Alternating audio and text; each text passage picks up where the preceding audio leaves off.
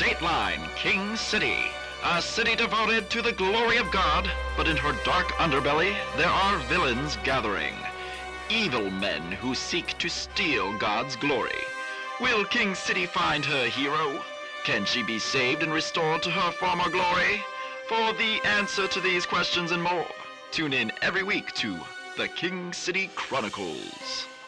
Hey guys, Kingdom Crusader here. A lot has happened since last week. We helped build a wall around King City, but the Obliterator and his army of bad guys blasted a hole through it. So we had to fight off the bad guys and rebuild the wall all at the same time. It's been a crazy week, but someone has to protect King City's citizens from the bad guys that would do them harm. After all, that's what a superhero does. We got a call earlier this morning saying that the Obliterator is trying to blast another hole through the wall. So Scripture Guy called in the police station and the National Guard to help reinforce it. But I'm stuck here, holding down the fort. I wish I was out there, bravely battling bad guys. All this waiting around is driving me crazy. Maybe I should focus on the Word of God to help me with my worries. I'll get at the Bible right now.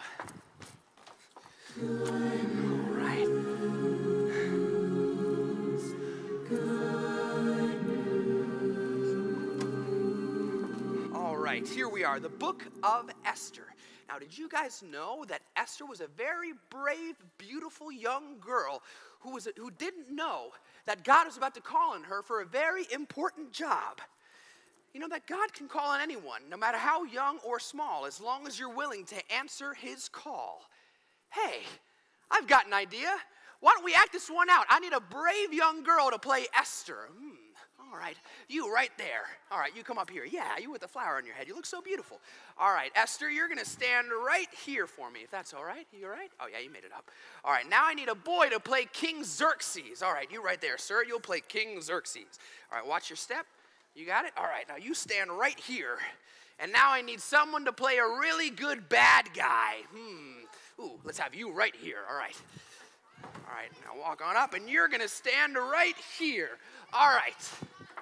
Here we go. All right, you stand right there. All right, Esther, you are going to need this shawl. Beautiful. Yes, you get the crown because you are the king. Yes, wrap it around. I got you. So beautiful. Very nice. And you're the bad guy. So you have this and your mustache. All right. Now let's get to the story. All right, y'all stay in place for me if you can. All right, now Esther, all right, everyone. Esther lived in a time when King Xerxes was searching for a wife. He was having a sort of beauty contest to find the most beautiful girl in the land. Esther's uncle, Mordecai, I'll play him. He told Esther to go and let the king see her beauty. Now, as the king of Persia, King Xerxes would not have believed in God. Mordecai warned Esther not to tell the king she was one of God's people. Now, King Xerxes fell in love with Esther and married her right away. Now, that's sort of a love story. Now, all the girls say, "Aww." Now, all the boys say, "Yuck." Don't worry. There's plenty of action and adventure on the way. All right, what's next? All right. One of the king's advisors was a man named Haman, and that's you. Now, give us your best evil laugh. Excellent. Ha, ha, ha. Wonderful. Now, Haman hated Mordecai, that's me, for not bowing down to him. So Haman tricked King Xerxes into passing a law that said God's people would be put to death. Now everyone say, "Whoa!" Right? I know, right? All right, now Uncle Mordecai paid a visit to the new Queen Esther. Now he asked her to ask the king to save God's people.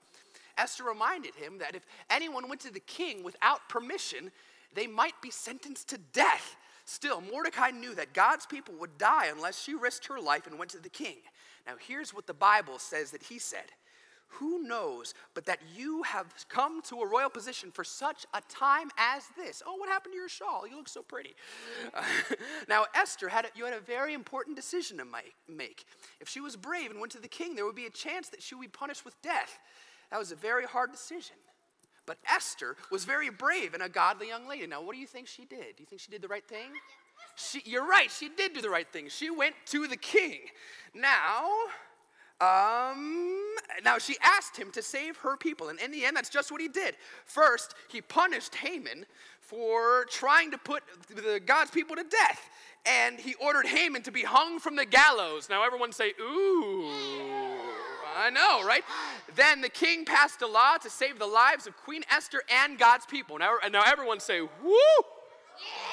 Good job. All right, then. Now, God used Esther to help save his people. Let's have a big round of applause for our volunteers. You guys were so good. You were so wonderful. You were so wonderful. All right, I'm going to take that from you. Let's have a big round of applause. You guys can have a seat for our Queen Esther, our King Xerxes. Oh, thank you. Thank you. Oh, I've got it. You guys sit down. All right, great job, guys. You guys are wonderful. Now, that is a very, very interesting story. You never know how God's going to call on you. I mean, who knows? Maybe God placed me here for a very special reason. Incoming message. Incoming message. Finally, some action. Hello there, losers. You thought your puny wall could hold back my greatness? Oh, no. Ha! I laugh at your walls. My army has distracted the police, and now I am coming for you. Oh, no! Oh, yes, King City. You cannot escape the Obliterator. Nothing can stop me now. Nothing except the Philistine! Uncle Phil! Philistine, I thought I kicked you out. What are you doing here? Putting a stop to your madness! You don't have the power to stop me. Oh, man. no?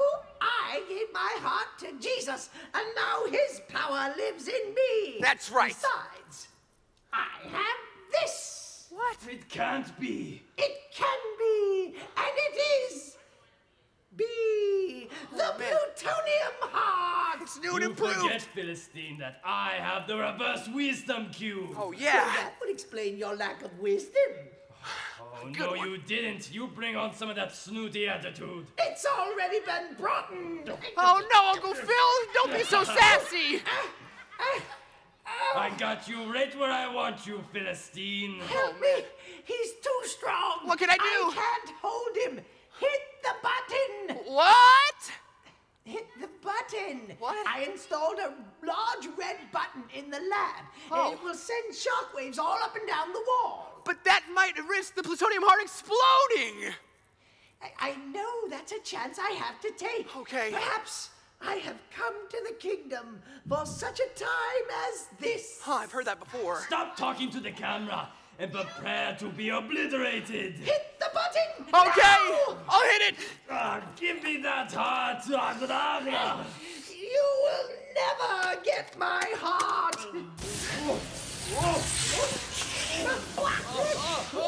Oh, no. Oh, no. Stay on your side of the wall. Uncle Phil. I'll be back. Oh, no. Oh, man.